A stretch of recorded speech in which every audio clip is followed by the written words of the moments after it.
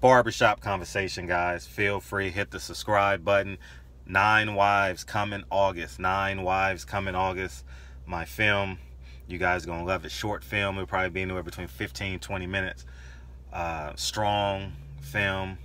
As you guys know, I've been doing a lot of research on Malcolm and the Nation of Islam and his relationship with Elijah Muhammad. That's coming.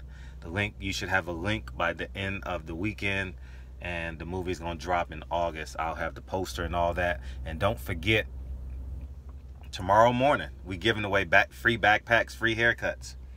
You know what I mean, for our community in the city of Inglewood, man. Go to my DM, go to my IG, Silent Heroes, and you'll see the address and all that. But I want to talk about something, and salute to all the kings that's giving back to their communities, man. Our communities, global community. It means well, it means a lot. Andre Ward said some hellacious shit yesterday. It seemed like the white man in his ear told him, hey, Andre Ward, we need you to say this about Deontay Wilder, because you have a gold medal. You was the pound for pound king, and it might sound credible to you. He was unsure if he was mentally ready. He was unsure if he was the king. Was he going to be prepared for the moment? He was blocking out the media. He was blocking out the sounds and all that. Well, how about Tyson Fury? Tyson Fury wasn't prepared, and you know it, Andre Ward. You know he was fat. You know he wasn't training, because we have primary proofs that he was not training and or prepared to step into the ring July 24th. It's simple. Go back to the YouTube videos of the first 2 fights. If Andre Ward, you was fighting this man, you would say, oh, well, he has a habit of not defending his belts. So Andre Ward, I got a question for you. Are you a company man or are you a man's man? I'm going to repeat this shit. Are you a company man or are you a man's man? Are you going to speak out against Tyson Fury? Nah, you're not. Nah. You got to pay your bills. There's no retirement in boxing. You know, you got to play the long game. You got to play the long game. All that disrespect. You spent 2 minutes, 3 minutes, a monologue about Deontay Wilder's incapable mental state. But you didn't say nothing about Tyson Fury being 280, 85 pounds. Wearing the cross, Andre, son of God Ward. He was wearing a gold chain with a cross.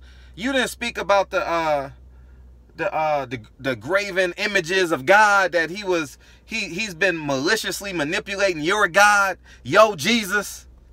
But you don't say nothing about that. You know why? Because that man in your ear controls everything you say. Everything you say comes from the man in your ear. You ain't said nothing positive about a black fighter. Let's see. I'm thinking. You pretended you were silent when Timothy Bradley went hard on Terrence Crawford, even though you agreed. Shakur Stevenson, you know you was unimpressed, but because y'all on different sides of the fence, y'all not getting along right now, you didn't truly want to take shots at him. But you leaned in over your lead foot, you leaned in, but you got back, but you had your guard up, you know what I mean? So you didn't get hit. You got away with one there. You got on me for always talking negative about black fighters. I didn't see you protect Carissa Shields against Steve Kim when he was at ESPN. I didn't see you protect Carissa Shields when Dan Raphael was going on. You didn't protect none of them. And you know what you did when Timothy Bradley was going hard on Terrence Crawford? See no evil, speak no evil, hear no evil. I protect my friends. I protect my friends. You don't. You want that check. You want to be the quintessential man. You know what people... Andre Ward is that guy. He want people to say, man, you speak well for a Negro. Oh, man, Andre Ward, we're happy to have you, man. You know, you was chosen over our boss was thinking about Evander Holyfield and Floyd Mayweather, but what separated you from them was how eloquently you spoke and your faith in white Jesus. I resent that shit. Even though me, Mr. Ward, college degree, Emmy nominated, award-winning film producer, 3-time author. I mean, I just did a film, 3-time award-winning school teacher, teacher of the year. I don't tolerate that shit from white people. So when people say see Andre Ward say, oh, who are you? Who are the, man, I done did more for my commitment. And I'm talking directly to Andre Ward because it's disgusting to hear him speak about Deontay Wilder, who's had 10 title defenses. Now you're questioning everything about him. You should know that, Andre Ward, they question you in a close victory with Sergey Kovalev.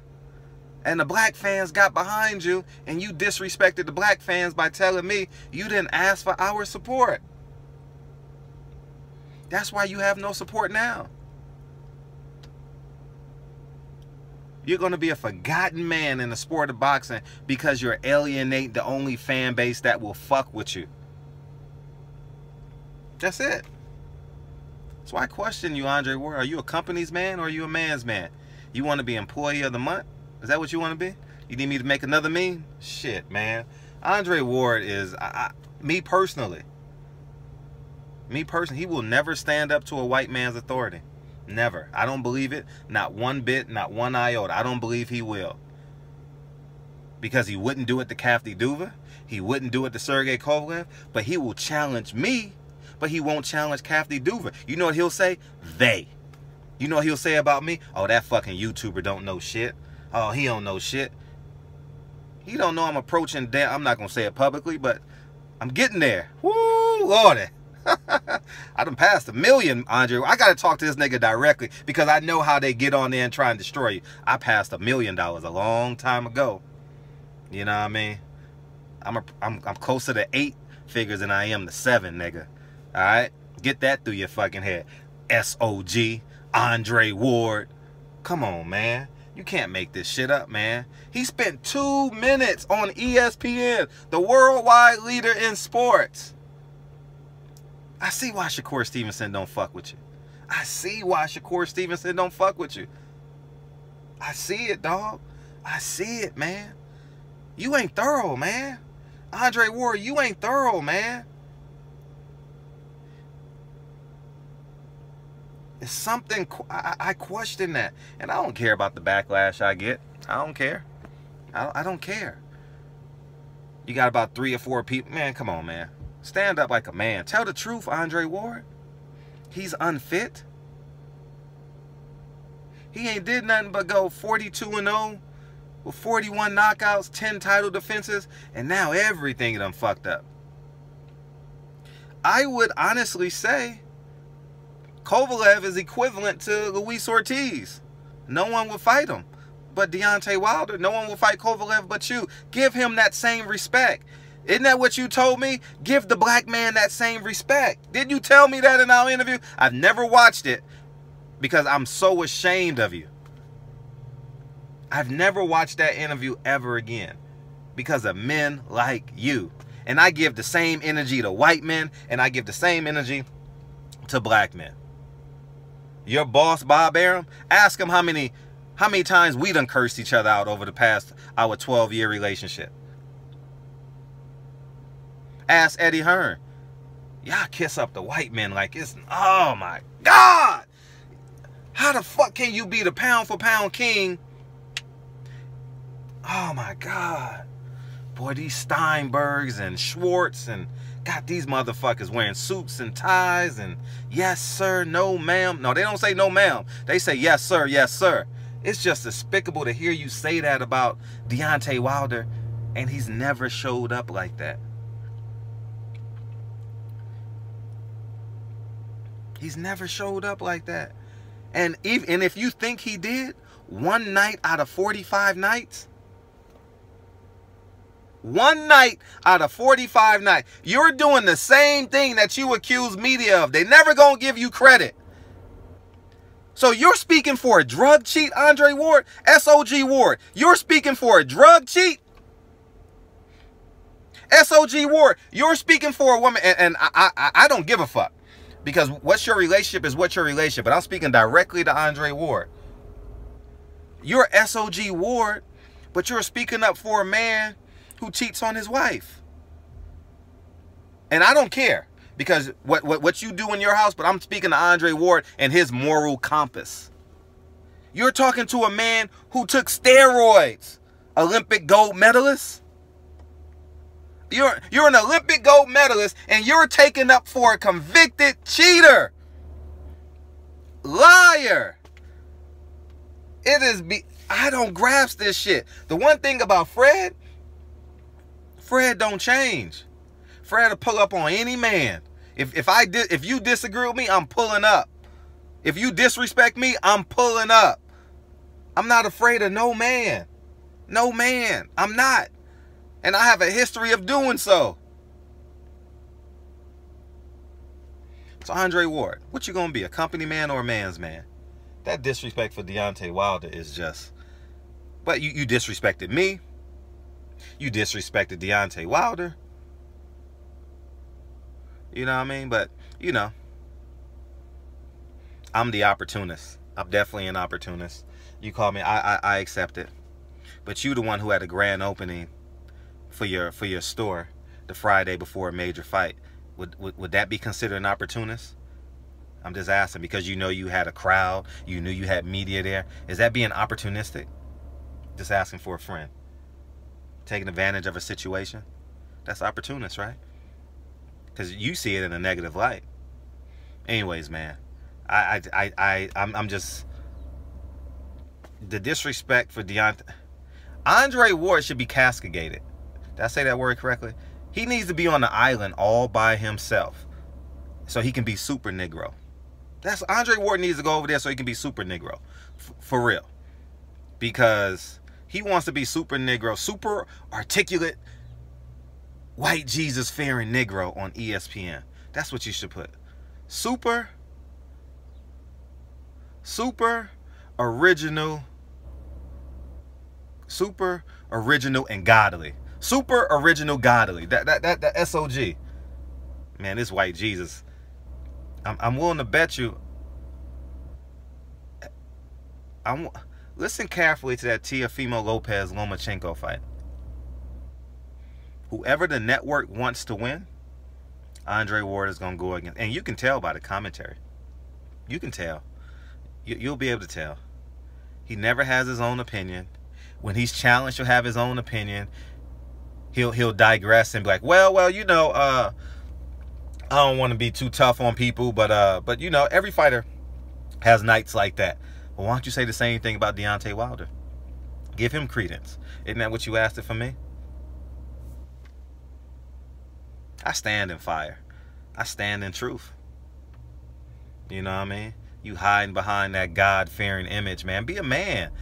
You talking all calculated and conserved, and you know you want to speak out. Because you know why? They hired you to be that way. Measured. Calculated. Well, your calculations are wrong, Andre Ward, about me and about Deontay Wilder. Because your boy Tyson Fury that you protected, womanizer, goes against your faith, right?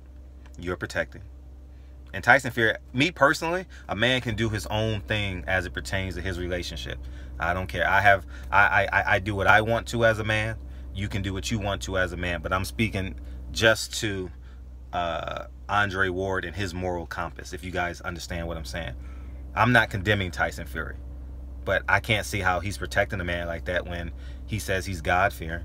You know, God-fearing, caught cheating twice, pulled out of fights 3 times, steroids, drugs, alcohol, publicly says he wants prostitutes.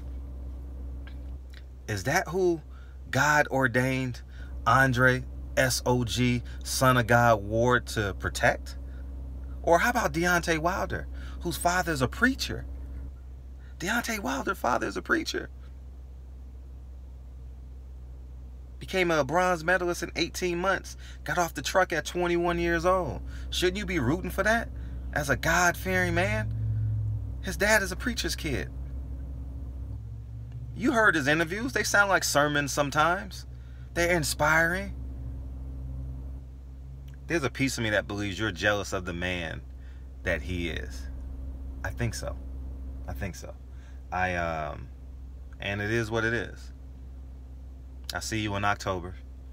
And I'll be there. And yeah. Anyways, you and Joe Tessitore. Oh yeah, I can't wait to see y'all doing y'all show. I can't wait. It's just disgusting. I might interfere with it. I might I might put signs behind. See, I know where cameras work. See, I'm a producer and a director, so I know I know the single shots and the wide shots. I might put a sign up on your live. You only got to be up one time, and it's gonna go viral. I don't give a fuck if the security tell me to pull away. I can put a sign up behind you, Andre Ward. That'll be more powerful than you ever doing anything to me. Yeah, you can beat me up. You can do all this, but guess what? You got a job, I don't. I repeat, you got a job. You got a boss. I don't. And that's the biggest difference in the world. So enjoy flying first class to be treated like last class. Because you're still a nigga, Mr. Ward. You're still a nigga. But you don't believe it. Because they shake your hand when they give you your check. They say, great job. You like pats on the back. Barbershop Conversations. Feel free to hit the subscribe button. Talk to you soon. Peace.